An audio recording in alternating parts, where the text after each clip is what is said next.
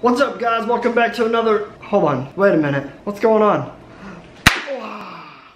What's up? Welcome back to another edition of the Monday Motivator. Before we get started, welcome to...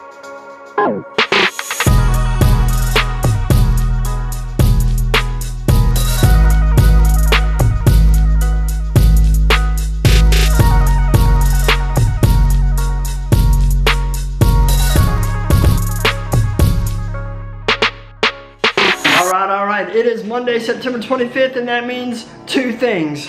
One, it's another Monday Motivator, and two, it's Cowboys game day, baby. You know I'm a Dallas Cowboys fan, so I gotta rep it today.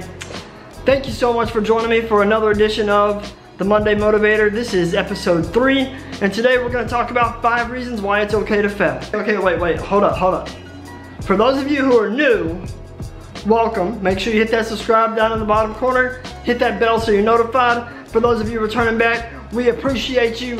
Make sure you smash that thumb in the bottom right-hand corner and show some love. Do appreciate it. Alright, so let's get started. 5 reasons why it's okay to fail. Why it's okay to fail? Some people don't like failure, but really it could be a motivator for you, and here's why. Number 1. Failure is inevitable. You are without a doubt at some point in your life gonna fail. 100% guarantee you will fail at something in your life. So you might as well embrace it. As talented as you may be, as smart as you may be, failure will get you at some point. Failure really is inevitable. And don't let anybody fool you. If you ever hear anybody say that they have never failed, they are wrong. Failure has produced some of the most successful people in this world. If you look at it, do your research. Oprah Winfrey, Steve Jobs, R.I.P., and Walt Disney. I mean, those are some of the most successful people that the world has seen. And they've all failed at some point in their life, and failure is what got them to where they are today, or where they were. So take it easy. You're in good company, you're gonna fail. Reason number 2. You learn substantially more from failure than you do from success. No matter how great you are, there's always room for improvement. Sometimes you never know where that improvement is needed until you fail. It's like training for a job or life. You have a supervisor or mom that'll bring something to your attention when you've done it wrong. It's not to break your spirits, it's just to make sure that whenever you come across that thing, you do it better next time, hopefully. So instead of feeling sorry for yourself and sulking over ask yourself, what did I do wrong? Reason number 3. What is this? Like a half bent. 3. Do you do 3 or do you do 3? I've never learned. Some people do it both ways. I don't know. Failures make you stronger. Failure separates the weak from the strong. Some people fail and give up on their goals. Others fail and they gain invincible strength. Those people can get knocked down and bounce back up like those inflatable dolls.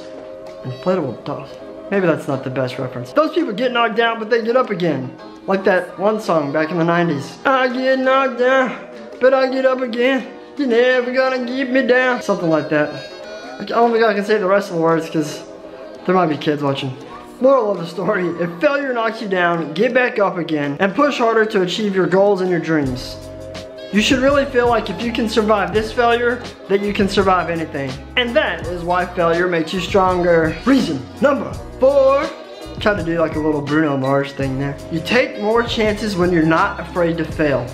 People who are afraid to fail, they're pretty boring. They play it safe and they never take chances. On the other hand, those who aren't afraid to fail take a lot of risk. They may try out for singing competitions like American Idol. Side note, you watch those American Idol auditions where it's the funny ones, where the people that do try out that aren't so good, bless their heart, so much courage for trying out, but just because your mama says you're good at singing doesn't mean you're good at singing, okay? Those type of people may also apply for a big time job when necessarily they don't meet all the requirements. But in a lot of those situations, you never know until you try.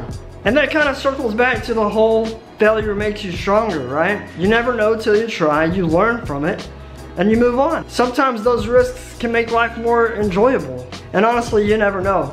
Sometimes those risks, no matter how crazy they may be, just might pay off. our fifth and final reason of the day why it's okay to fail. Reason number 5, failure makes success that much sweeter. You don't truly know how sweet success can be until you felt the sting of failure, until you've been down in the trenches, you've dug yourself out of the mud, or whatever other cliches things there are out there. When you finally do succeed after so many failures, success is one of the best things in the world. You'll have a great feeling of satisfaction knowing that everything you went through was worth it. And honestly, that's because it will be. And that is why failure makes success that much sweeter.